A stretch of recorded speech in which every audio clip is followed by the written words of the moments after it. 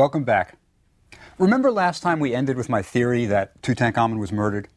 And he was succeeded by I, the vizier, the old vizier, who may have been the murderer. What I want to do in the beginning of this lecture is trace for you the pharaohs from Tutankhamun up to Ramses the Great, about whom we'll be talking today. Now, you remember that I was an old man, and he only reigns for 2 years. And we have an unusual circumstance in Egypt now.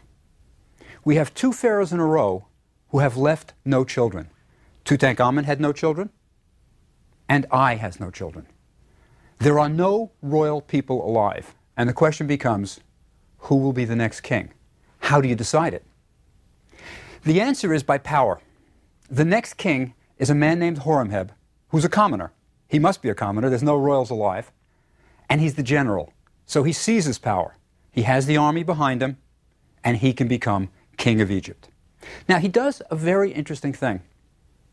He attempts to erase all traces of Akhenaten's heresy. When Akhenaten changed the religion to monotheism, brushed all the other gods aside, Horemheb erases every trace of that. Now, he does several things. I mean, he does it in many ways. He goes to Amarna, the city that Akhenaten had built, and tears it down. Just rips it to pieces and reuses the blocks inside his own monuments. He also erases all traces of I, his successor. So we've got Tutankhamun and I and Akhenaten, all who are inside this sort of Amarna heresy. He even erases Tutankhamun's traces. So we've got 3 kings who will not appear on any of the official lists of the kings of Egypt just because they're tainted by this monotheism, the heresy. Akhenaten's the first one, then his son Tutankhamun, then the successor I. They appear on no lists at all. And Horemheb becomes king of Egypt, a commoner. Now, Horemheb reigns for quite a while. And he dates his reign from the first year of Akhenaten's reign. In other words, when a king comes in, that starts the calendar anew. So the first year of Ramses the Great will be year 1 of Ramses the Great, and then year 2, year 3. Horemheb comes in and puts his date way back to where Akhenaten reigned. In other words, he's saying they never existed. He wipes them out from history. But he is a commoner. Now, he also has no children. We have 3 kings in a row with no children, and the question becomes again, who will succeed him? How do you do it? The answer is Horemheb seems to pick his successor, and he chooses someone whom at first might seem unlikely, an old man. His name is Ramses. He was a military man, and then eventually served sort of as Horemheb's vizier. He's an old man. Why pick him? The answer is Ramses has children and grandchildren. The succession will be established. You're not going to have this problem of a pharaoh with no kids. You've gone 3 in a row, Tutankhamun, I, Horemheb, with no kids. This is going to end. So he chooses his successor, Ramses, an old man, who has a son named Seti, and that son has a son who is going to be Ramses the Great. So we have these successions. It's an unusual time for Egypt. Egypt's a little bit tottering. Who's the legitimate pharaoh? But it's going to be on track again with Ramses II. You'll see. Now, officially, Horemheb is the last king of the 18th dynasty. This is artificial. It's the way Egyptologists keep track. The Egyptians never kept track that way. They never thought in terms of dynasties. They sort of saw it as all one legitimate list of gods succeeding each other. But Horemheb, we say, is the last king of the 18th dynasty. And we say that Ramses I, this old man whom he chooses as successor, is the first king of dynasty 19. Technically, Horemheb doesn't belong to either dynasty. He really has no blood connection to either one. But dynasty 19 starts with Ramses I. Right? And as I say, he has a son, Seti I, and he has a son who's our subject for today, who becomes Ramses the Great. Now, you can imagine that right off the bat, Ramses was being groomed to be pharaoh. As a little kid, they knew he was it. Right? So he grows up knowing he's going to be pharaoh, and he has a special training, and we'll talk about that. Now, Ramses rules, Ramses the Great. There's only one Ramses the Great. There are 11 kings named Ramses. There's only one Ramses the Great, the second. Ramses rules for 67 years, a very long time. For most of Egypt, he was the only pharaoh they ever knew, right, for most of Egypt. And it starts out rather boldly right from the beginning. His father, Seti, took young Ramses on military expeditions when he was a kid, so that Ramses would get used to battle, get used to chariots, the army. So he is being trained as a military man right from the beginning. Now, Ramses takes 5 names. Every pharaoh had 5 names. And you could pick them. It wasn't like Mama gave them to you. They were indicative of sort of the political times usually, and what your aspirations were. And let me tell you about Ramses' 5 names. Right? Now, every pharaoh had what they called a Horus name. And that name associated the king with the falcon god Horus. Because remember, the pharaoh is Horus on earth. Remember way back to the Narmer palette? And we had a falcon who was holding the captive through the nose by a ring? That's the pharaoh. So there's a Horus name. And Ramses' Horus name is Horus, strong bull, beloved of truth. So he's strong bull, a powerful name. Now, the pharaoh's next name is called the two ladies' name. Two ladies. And this refers to very early goddesses, the cobra and the vulture. These were always protective deities. And if you look at the gold mask of Tutankhamun, on his brow is a vulture and a cobra, the sign of these two ladies. So every pharaoh wanted to associate himself with these two ladies, and Ramses' name, his two ladies' name is Protector of Egypt who subdues foreign lands. Again, clearly a statement. This guy is going to subdue foreign lands. Military, right from the beginning. Another name is called the Golden Horus name, and it's associated with a falcon of gold. Ramses' Golden Horus name, rich in years, great in victories. And it was true. Ramses was going to have many years. He would die at the age of 86, and he'd have many victories. So it was almost precognitive. Next, the last 2 names are the only names that a pharaoh wrote in a cartouche, in that oval encircling his name. And one of the names is his King of Upper and Lower Egypt name, where it says King of Upper and Lower Egypt, and then his name is Strong in Right is Re. Right? So it's Strong in Right is Re. So the sun god Re is strong in right. Right? Get a power, power, power. And his last name, which is called his son of Re name, is Beloved of Amun. Right? So he's Ramses, Beloved of Amun. He's looking for the god's protection. So Ramses has some pretty powerful names, and right from the beginning he's making a declaration, I'm going to be a warrior. The name Ramses, by the way, is an interesting one. It's the sun god Ra, and after it comes Meses, Ramesses, which means birth. So it means Ra is born. Right? You get a lot of names with Meses at the end. Tuthmosis, the god Thoth is born. Iamosis, the moon god Ea is born. So Moses always means is born, and Ramses is Ra is born. So he's got powerful names right from the beginning. Now, Ramses is going to distinguish himself in 2 ways. First, as a military man, and next, as a builder. Right? Now, one of the things that happens for Ramses very early in his reign is he completes his father's buildings. Every pharaoh died before completing everything, and Ramses completes Seti I's temple at Abydos. Abydos was a sacred city. It was a city where it was believed that the god of the dead, Osiris, was buried. So everybody wanted to build something at Abydos. Seti built a temple, but he died before it was completed. Now, the temple's unusual. Almost every Egyptian temple is dedicated to one god. This temple is dedicated to many gods, so it has many doorways.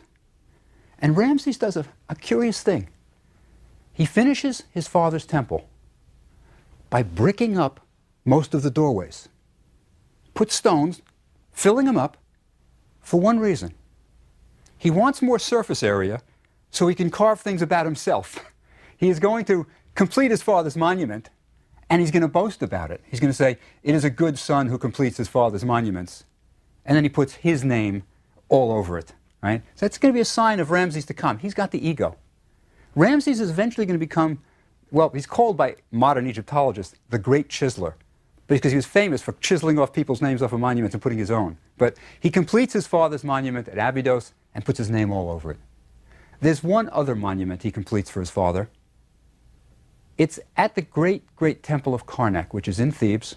And it was sort of, Karnak was like the Vatican of ancient Egypt, a vast, sprawling temple.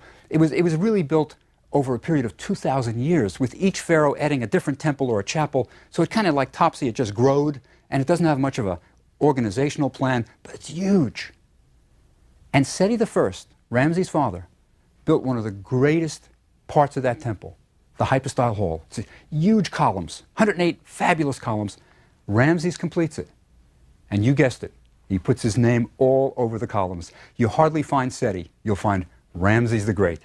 So Ramses completes his father's monuments, putting his name there. We get an idea of his ego. And then we get Ramses as the military man, very early in his career. Year 5, he's about 25 years old maybe, right? Becomes pharaoh when he's perhaps 20. In year 5, Ramses is going to fight a battle that he will boast about for the rest of his life. It is the battle about which we have more information than any other event in ancient history. There are more accounts of this battle than any other ancient event. I can tell you incredible details about this battle. I can tell you the names of the horses.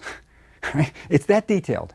And Ramses will boast about this battle for another 60 years. Now, what is it? What is Kadesh? Kadesh is a city in Syria, north. And it had been growing independent. Egypt always kept it under its thumb. But now the Hittites, that's where Turkey is today, the Hittites are controlling it. And Ramses doesn't like this. So in year 5 of his reign, Ramses marshals the army and he rides out to retake Kadesh. Now, what I would like you to get a feeling of today, through Ramses, is what military life was like in ancient Egypt. The army was organized in terms of, not rank really, but sort of skills. The lowest down were the infantry. These were the guys who had a sword, a spear, and a shield. And they walked. You were going to go to Syria in battle? You walked from Egypt to Syria. 15 miles a day, roughly, and that's how an army moved. Slightly above the infantry were the archers. These are kind of skilled men.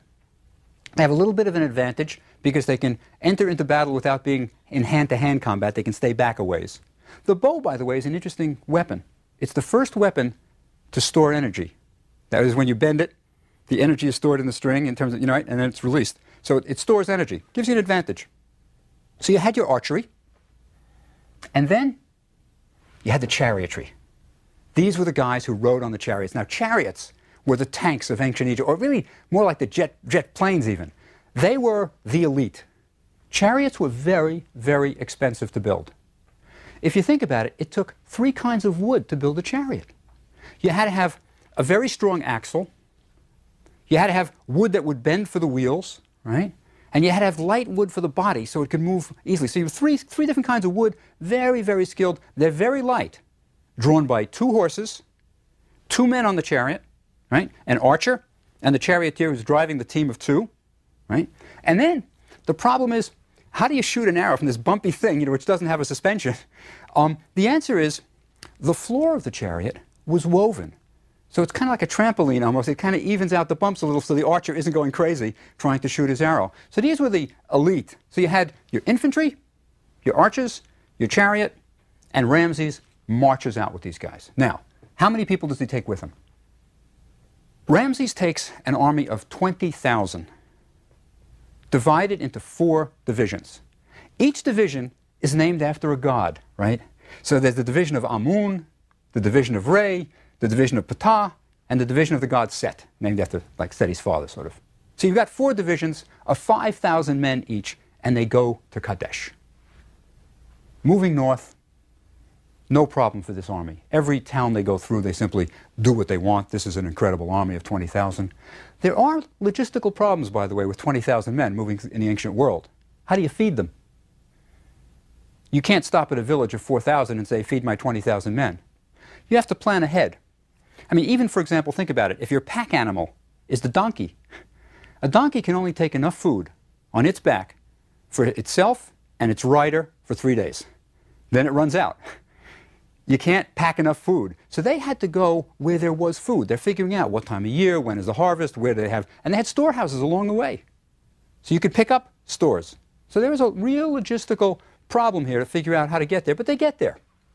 And Ramses, as he's entering Syria, right, they go through the Bekaa Valley. Now, I think this must have been an amazing experience for the average Egyptian infantryman, say, the lower down. These guys never left Egypt except for on battle. They would see flowers for the first time. They're seeing wildflowers. In the distance, in Lebanon, they could see snow on a mountain. This was really quite something for these guys. It was like World War II soldiers going abroad and for the first time seeing Europe, seeing these things. This was an experience they would never forget. So they're entering the Bekaa Valley. And as they're entering, Ramses meets up with 2 locals. And they're trying to get information out of the locals. And they say, where are the Hittites? Right? Now, the Hittites are led by Mutwalis. Right? He is the Hittite king, and he is leading the army. And the locals say, Mutwalis heard you were coming with 20,000 men, and he fled north. He's 100 miles away. Now, Ramses is 25 years old.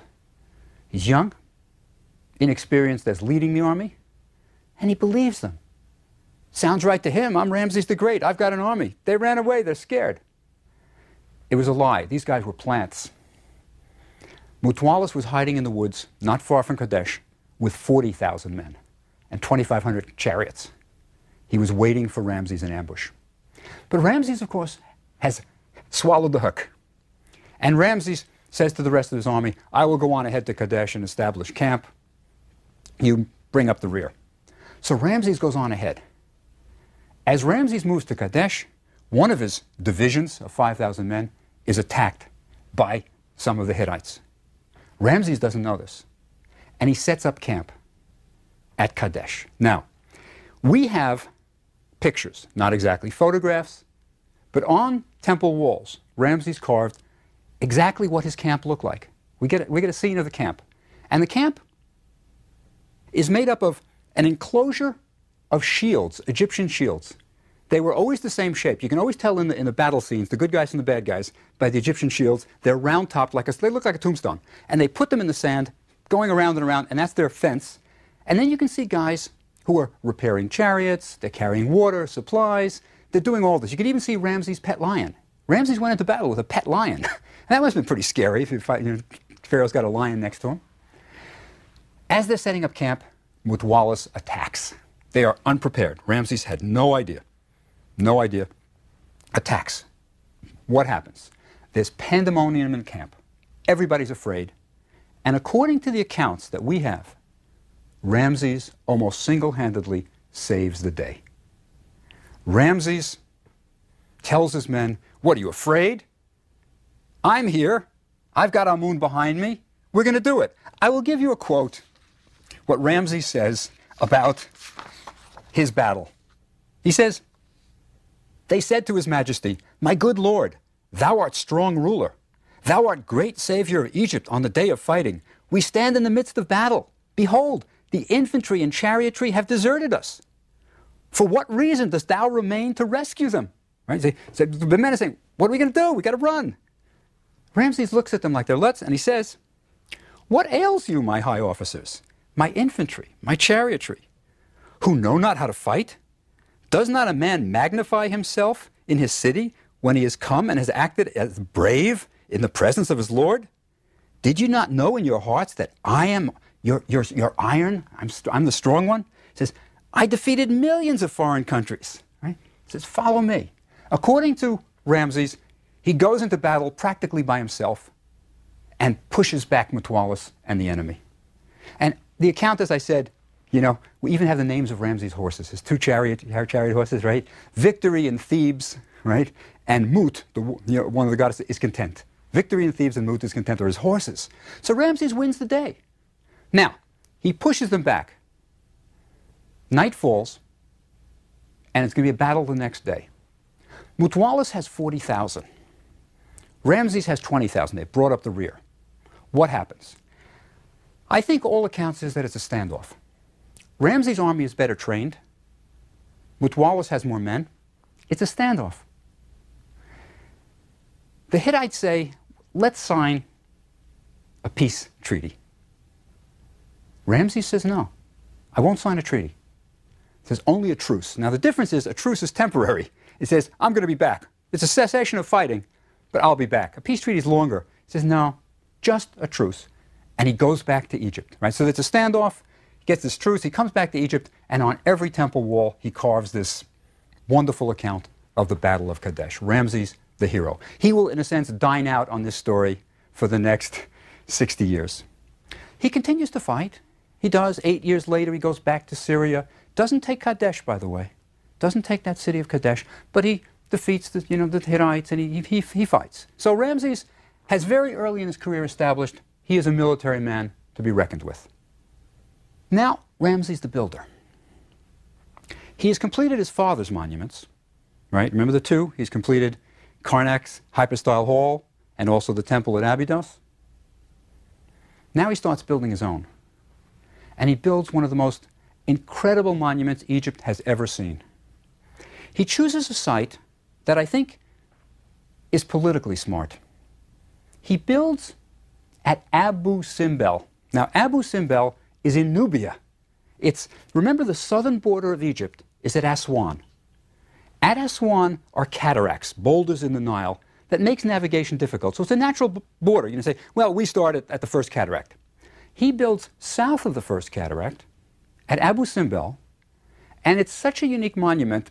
I'm going to describe it in detail, and as I'm describing it, think about what American monument is patterned after it. What's unique about it is that it's carved into a mountain. It is carved out of a mountain. In the front of the mountain are 4 67-foot-high statues of Ramses the Great, seated on his throne. 4 statues. Now, think about how you have to do that if you're going to carve a mountain in the shape of 4 statues of a pharaoh. There had to be guys hanging down on scaffolds. They put down a grid on the mountain, red grid, sort of squares. The painters come and rough in where they want the sculpting done. Then the sculptors are hanging down, and they're carving it. And they carve these 4 67-foot statues of Ramses the Great. An amazing thing. Nothing like it had ever been seen. Now, the temple itself is inside the mountain. Right between the 2 innermost statues of Ramses, you go right into a temple. Now, why build there? Nobody was ever there as a large population. This is in Nubia. The answer is, it's propaganda. Nubia was the southern border of Egypt. South of Egypt is Nubia. This was a confederation of tribes, Nubia. It was never called Nubia, by the way, by the ancient Egyptians. They called it Cush. It's Cush of the Bible. And there was another Egyptian word for it, Ta-Seti, the land of the bow. These were archers. So the idea is this: if the Nubians are ever going to be rambunctious and try to come north, the first thing they would see when they came north are these big statues of Ramses the Great. If they were bold enough to get off their, out of their boats and go into the temple, the first thing they would see is bound Nubians. There were scenes of Nubians captives tied. And then, if they went into the temple, whoa, they would see the Battle of Kadesh and Ramses defeating everybody. So it was propaganda. It was really clever. And it's carved out of a mountain. Now, what monument do we have that's like that? I think it's the inspiration for Mount Rushmore. The 4 presidents' heads on the mountain. I think that's where it comes from. I would bet anything that somebody saw Abu Simbel and said, this is a great idea. Interestingly, by the way, it took about the same time to carve. About 20 years.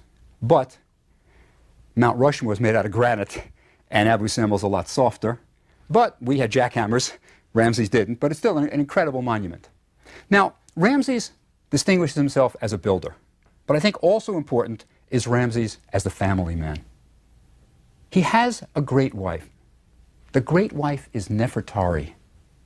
Right? It's a nice name. It means the beautiful one has come. And clearly, he loves Nefertari because Abu Simbel is not the only temple he builds. Not the only one he builds on that site. Right next to it to the right is a smaller temple that he builds for his wife, Nefertari. As far as I know, she is the only one to have her own temple like that. And there is a lovely, lovely inscription just to the left of the doorway. And it says, Nefertari, she for whom the sun doth shine. All right, so he really loved Nefertari. Now, Ramses has a great wife, Nefertari, and she has a son who is slated to become the king of Egypt. His name is Amun-Her-Khepshef. It's an interesting name, Amun-Her-Khepshef. Amun, you can pick up the god. A Khepshef is a curved sword. And Her means upon. Amun is upon my sword. So he too was maybe slated to be a military man. He won't become king of Egypt, though. He will die. He will die before. Ramses has many sons, though. You won't believe it when I tell you, but he had 52 sons. 52 sons, slightly more daughters. He had over 100 children, right? More than 100 children. Of course, he had more than one wife, right? He has only one great wife, probably, who is the famous Nefertari. She dies, by the way, fairly early in the reign. I think she dies around year 20. I'll tell you why I say that. Around year 20, Abu Simbel was finished. They completed the temple. And Nefertari and her husband, Ramses the Great, went down to dedicate it. And that's the last we ever hear of Nefertari. We never hear of her again. You know, the Egyptians never recorded when somebody died. They never sent out an announcement, because it was a loss. It was in a sense, chaos triumphing over order. So we never hear, oh, the pharaoh died at this date or anything like that. She dies, she disappears from history, and that's all we hear. Now, he has another important wife, East Nofret. Another nice name, by the way. The beautiful Isis. East is Isis. Nofret, beautiful. She has several children, too. And the kids of Ramses are almost as great as the father. Almost as great as the father. One of them, Chayam Waset, whose name means rising in Thebes, right? Rising or shining forth in Thebes. Cha is rising, M is in, and Waset, if you'll remember, is the ancient Egyptian name for Thebes, the capital, religious capital. So Chayam Waset is one. He is the first recorded archaeologist in history. He was interested in ancient monuments. Now, ancient monuments, the pyramids, they were 1,000 years old by Ramses' time. He was afraid that people would forget who had built the pyramids. So he went around carving on them. You know, on the outside of a pyramid of Unas, he would find the pyramid of Unas and say, Unas carved this pyramid. I, Chayam Waset, am restoring it. So he was interested in archaeology. He was also a high priest of Memphis.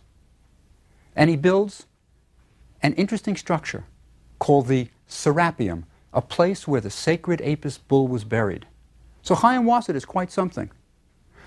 But he also dies. He's not going to become the pharaoh.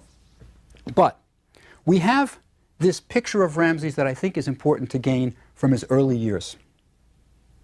He is a military man. He is geared for being a military man. He does it well. He raises perhaps his sons to be military men. He is a builder. He builds not only Abu Simbel, but other great things too. He builds his own temple at Abydos. He builds his own mortuary temple where he will be worshipped after he's dead, called the Ramesseum. And there's a great statue at the Ramesseum, a fallen colossal statue of Ramses. And that's the statue that Shelley wrote the famous poem about, Ozymandias, where he talks about seeing this fallen statue of a pharaoh and how it's all pointless, it's all pride and vanity to think you're going to last forever. That's the statue of Ramses. And it's called Ozymandias because it's a Greek corruption of one of the 5 names of Ramses. Usurmatre became Ozymandias. Right? So Ramses is a great builder, he's a great military man, and he's also a family man. He is a man who cares about his children. He records them on his temple walls all the time. But Ramses is going to have the equivalent of a midlife crisis. Something is going to happen in his middle years that will change him completely.